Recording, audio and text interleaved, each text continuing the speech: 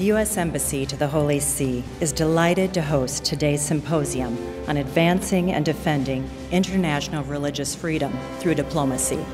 We are honored to have U.S. Secretary of State Mike Pompeo joining us today.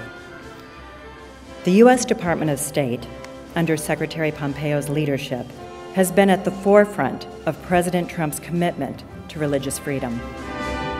Every man and woman of faith is called to exercise a moral witness against the persecution of believers.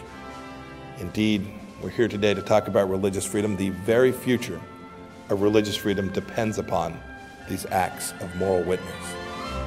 The commitment of the Holy See in the defense and promotion of religious liberty is guided by the teaching and engagement of Pope Francis, who has continually stressed the importance of dialogue and mutual understanding among peoples and societies, among those of different religious convictions or those without, to work together towards peaceful coexistence and reciprocal respect.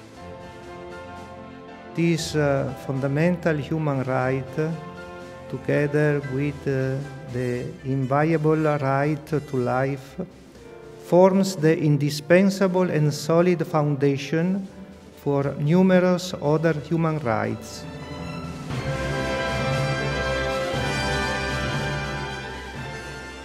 Pope John Paul II bore witness to his flock's suffering. He challenged tyranny. By doing so, he demonstrated how the Holy See can move our world in a more humane direction, like almost no other institution. May the Church and all those who know that we are ultimately accountable to God be so bold in our time.